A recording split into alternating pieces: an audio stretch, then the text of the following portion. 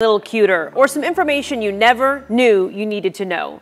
This is splooting. Have you ever heard of splooting before?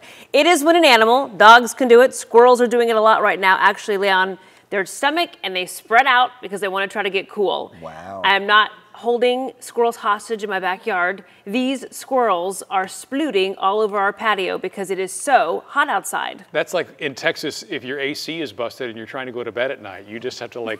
You have to sploot. Splooting, that's really a thing? That is a thing. That is what it's called. Our producer reached out to me last night. It was like, hey, I want to see those pictures. I go, hang on, there's one in the backyard right now. Okay, splooting. Now we've started something here. There are going to be all these videos of people splooting.